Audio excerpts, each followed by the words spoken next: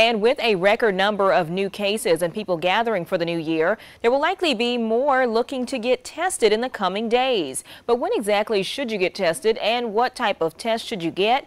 News 19's Becky Buds has the answer. Car after car lining up at COVID testing sites across the Midlands. There is a lot of panic testing going on, and that's why you can't find a rapid test at the drugstore. Dr. Todd Crump from Lexington Medical Center says he's seen hundreds of people coming to the ER looking for a test after Christmas. The CDC recommends testing if you have COVID symptoms or have been in close contact with someone who's tested positive. If you're vaccinated, test 5 to 7 days after your last exposure. If you're not vaccinated, get tested right away. If the test is negative, test again 5 to 7 days later or as soon as symptoms develop. There are currently 2 tests on the market, rapid and PCR.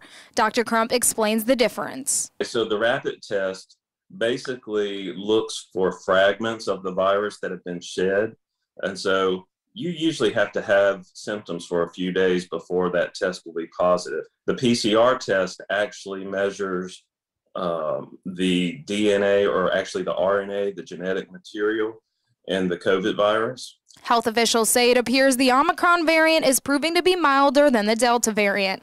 Dr. Brandon Traxler from DHEC is urging those who test positive to stay home. If your symptoms are mild and you can take care of yourself at home, then I encourage people to do that so that we avoid overcrowding the ERs. If you aren't having any difficulty breathing or catching your breath, I recommend trying an over-the-counter antihistamine or some Mucinex, and usually symptoms resolve in a couple of days. DHEC says they're planning on increasing capacity at current testing sites in order to decrease those wait times, and they're working on adding additional testing sites throughout the state.